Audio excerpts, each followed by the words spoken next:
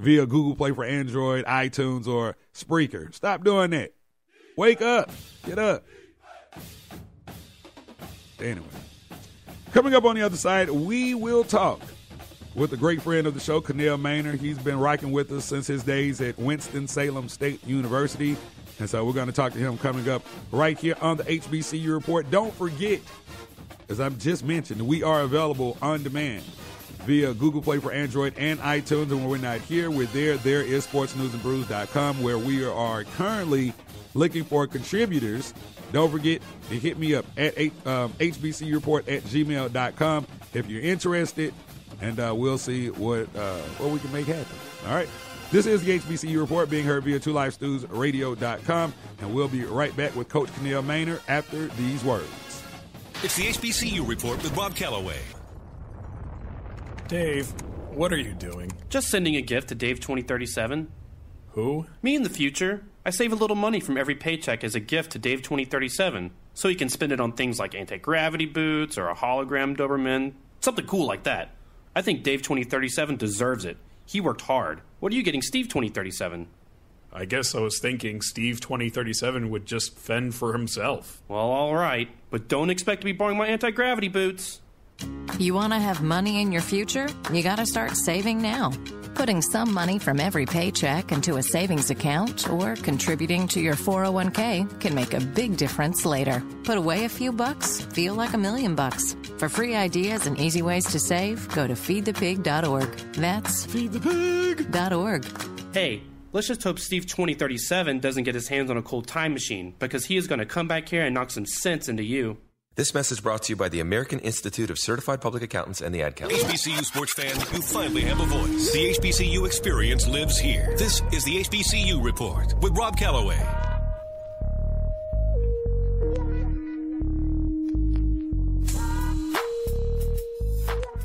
This is the HBCU Report, being heard via 2LifeStewsRadio.com. Rob Calloway here. Thank you guys for tuning in, however you may be listening. Don't forget to check out our content partner. When we're not here, we're there. There is sportsnewsandbrews.com. And, of course, as we've been talking today, we have one of the big games in HBCU football coming up, the Battle of the Real HU, talking about the Hampton University Pirates taking on the Howard University Bison. 1 o'clock kickoff from Hampton, Virginia. And right now, it's been a while since we had him on the show, but a good friend of the show, Connell Maynor, joins us, head coach of the Hampton University Pirates, and they've got some big news. First of all, Coach, welcome back to the show. Thank you. Thanks for having me. Not a problem, man. So let's just jump into the big news of the week, and the big news is that Hampton is leaving the MEAC in favor of the Big South. So what does this move mean for the university, Coach? A lot more exposure. They got TV deals and things of that nature where, now the parents can sit at home if we recruit nationwide and watch their son or daughter play on TV every week. And, for us, football is back, chance to win a national championship. You get an automatic bid to the playoffs. And, the Big South has been known to get 2 teams in before. And really don't have a lot of teams in football. Probably once we join, it'll be 8. But, when you got talking about 6, 7 teams and you're getting 2 in the playoffs, that's hard to beat. So, Hampton's always going to be HBCU, just because we're in the Big South, it's going to mean we're not going to be HBCU. And we're going to try to keep our rivalry games against Howard and Norfolk State.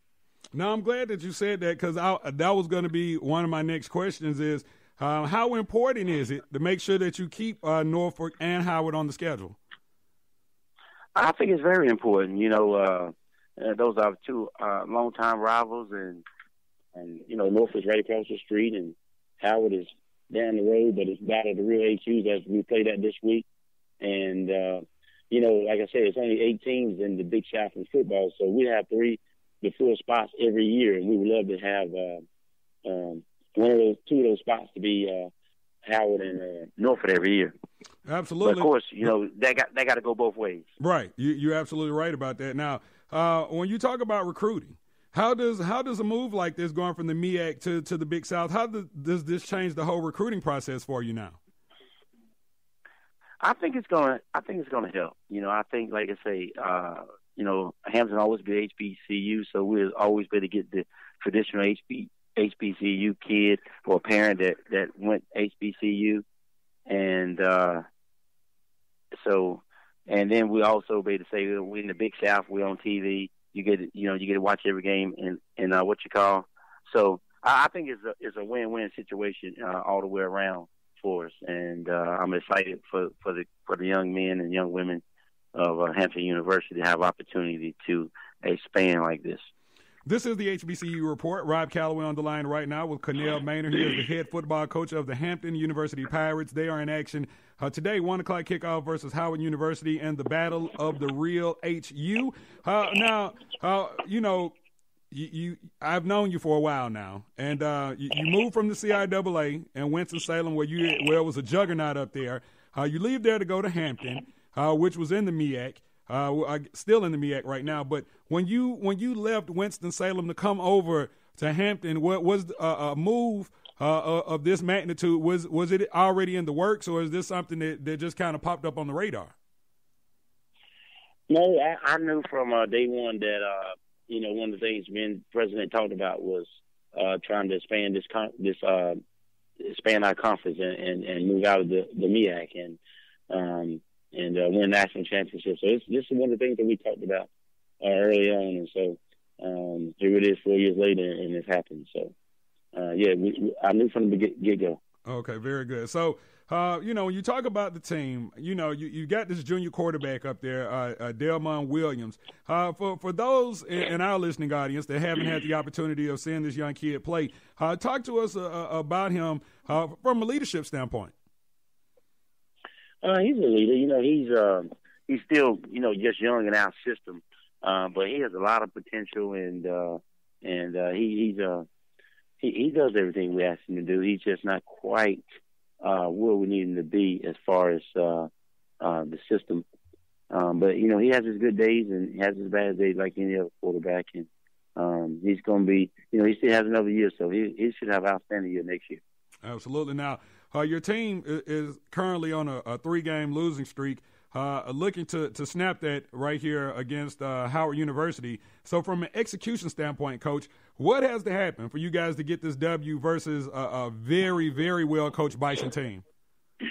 Well, first of all, we got to slow down their offense. I think they have the number 1 offense in the league, and we think we got a pretty good defense. So we need to slow down Newton and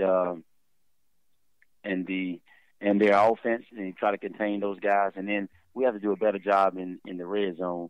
We're moving the ball, getting down in the red zone, and we haven't been getting it in here lately. So we just got to do a better job offensively, executing, and defensively, kind of play the way we've been playing all year. We've been in every game except for last week in the conference. It was the first game that didn't come down to the last team that had the ball, had a chance to win. So we just got to get back to playing solid football and take care of the football.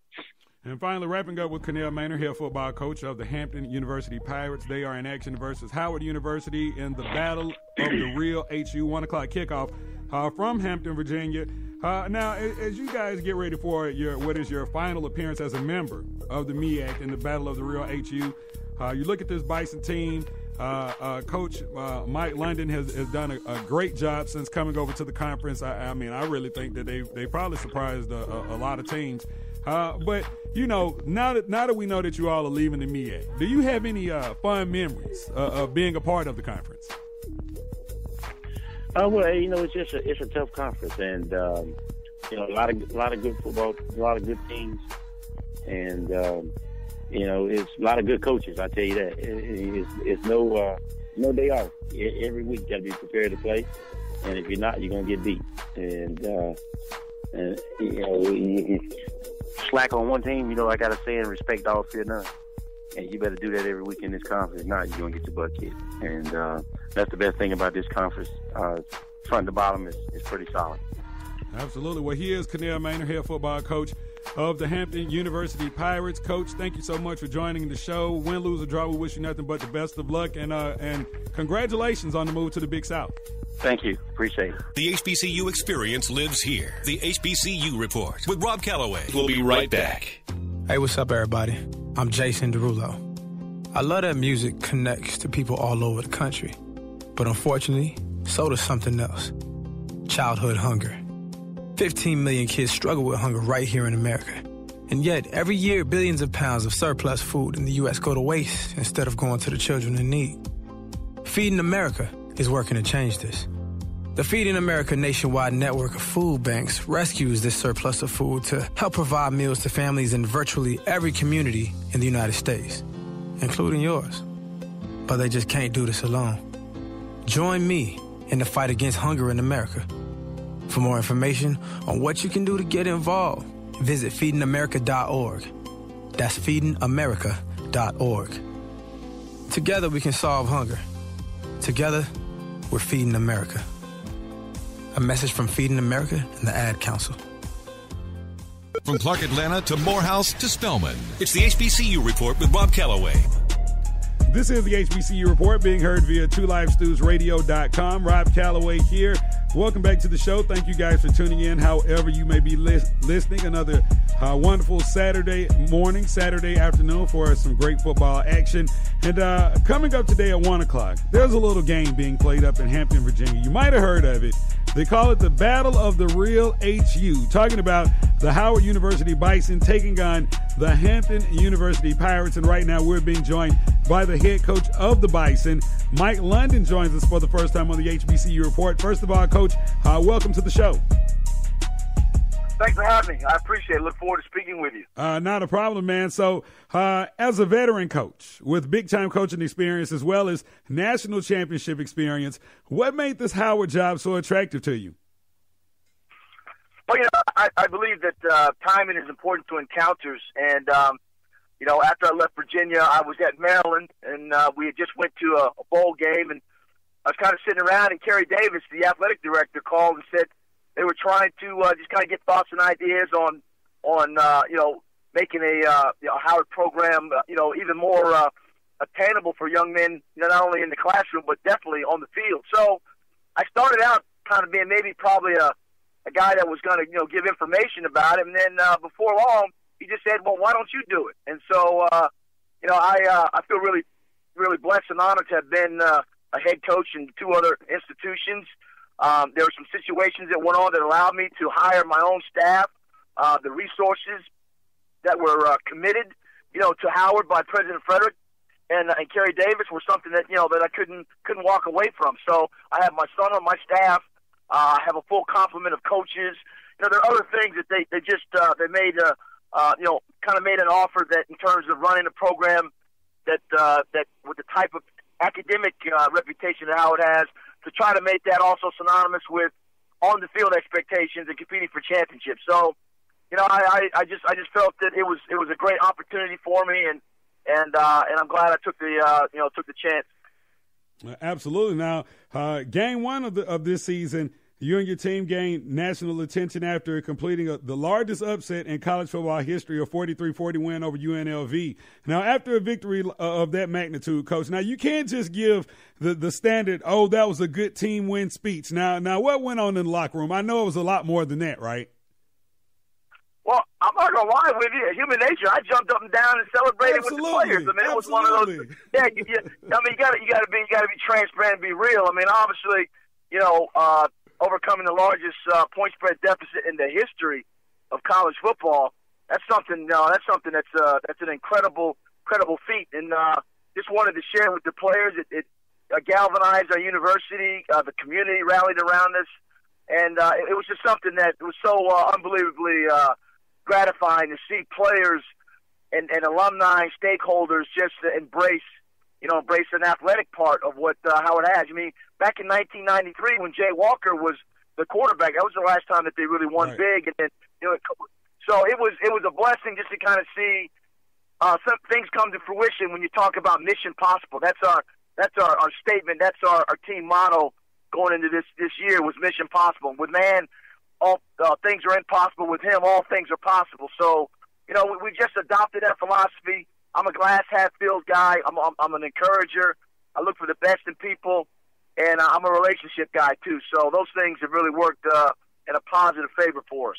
Now, it's funny that, and this is the HBCU Report, Rob Calloway on the line right now with Mike London, head football coach of the Howard University Bison, as they prepare for today's matchup against the Hampton University Pirates. It is the Battle of the Real HU, 1 o'clock kickoff from